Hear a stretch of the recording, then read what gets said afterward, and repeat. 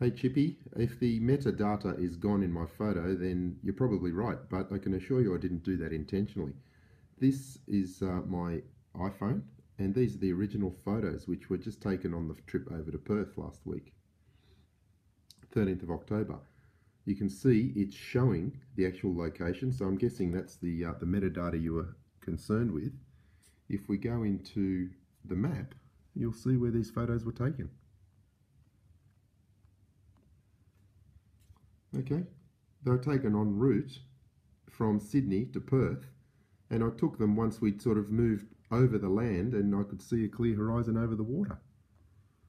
I don't know what else you need, but I'm happy to send these photos to you originally if you like. I can email them or however you want, and tell me what you want as far as the photo is concerned. I'm happy to take as many photos from this phone or from any camera that you can suggest. Has no fisheye effect. Very happy to do that.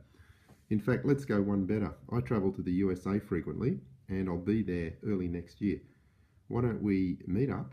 Why don't we hire an aircraft, and I'll take you up to 40,000 feet plus myself. You can use your own camera, and you can take your own photos, and you can see the curvature with your own eyes.